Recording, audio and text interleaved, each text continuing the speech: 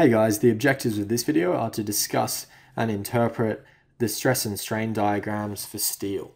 So I'll jump ahead to what the stress and strain diagram looks like. So it would look something like this. We have the stress represented on the y-axis and the strain on the x-axis. And we have this shape here.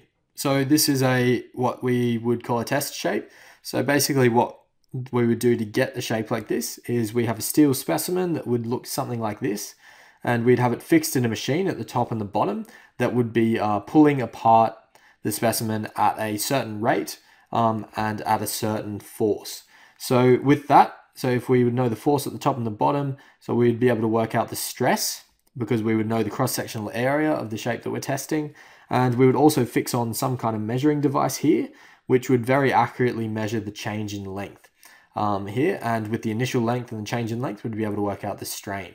So if we plot those two values together, so for every stress value we get a strain value, and if we plot that together we get a shape like this.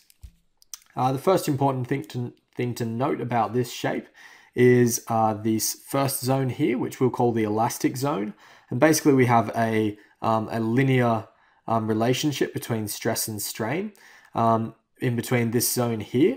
And that, of course, the gradient of this line, stress over strain, is just equal to E. So it's equal to our Young's modulus or our elastic modulus. Another important thing to note about this zone is this is being the elastic zone. What that effectively means is if we load a specimen with a stress